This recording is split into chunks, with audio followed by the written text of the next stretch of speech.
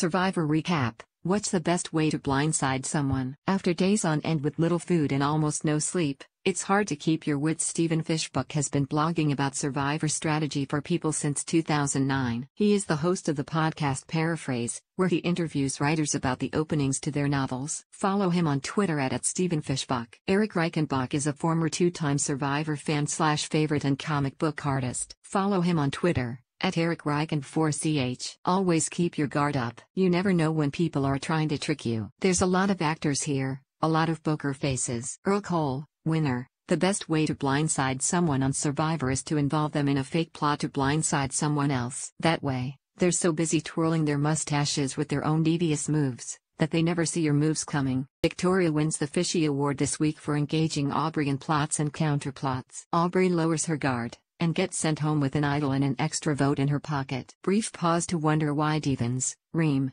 and Keith, all of whom were at one point aligned with Wendy, didn't send her the extra vote, preferring instead to help out a stranger they'd never met. Guys, Wendy was a loyal ally to every one of you. Related, allies turn on each other after a wild edge of extinction swap when Manu somehow loses an immunity challenge to Lesu. Victoria, Gavin, and Eric want to eliminate Aubrey, but they're worried she might have an idol. Plus, she's a devious player, and who knows what tricks she has up her sleeve. Victoria comes up with a plan to involve Aubrey in a counter scheme with Wendy, so that she doesn't get suspicious. Victoria approaches Aubrey on the beach and suggests an all-girl alliance. She plays the moment perfectly. "I think you're the only I trust even a little bit right now," she tells Aubrey. Sounds like a productive dialogue.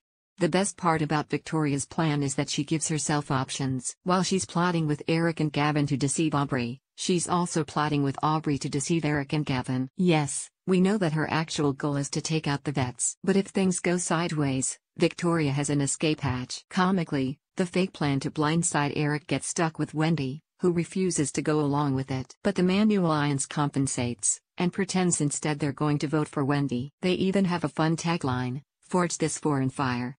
While Victoria is being devious, Aubrey makes a classic Survivor mistake. She assumes that the rest of her tribe isn't being strategic, because they're not being strategic with her. She says in one interview that her tribe is asleep from the comical Kool-Aid. When Victoria approaches her, she says in surprise, she's been sneaky awake the whole time. It's easy to get lost in your own schemes and your own headspace. But on Survivor, you should always assume everyone has a plan.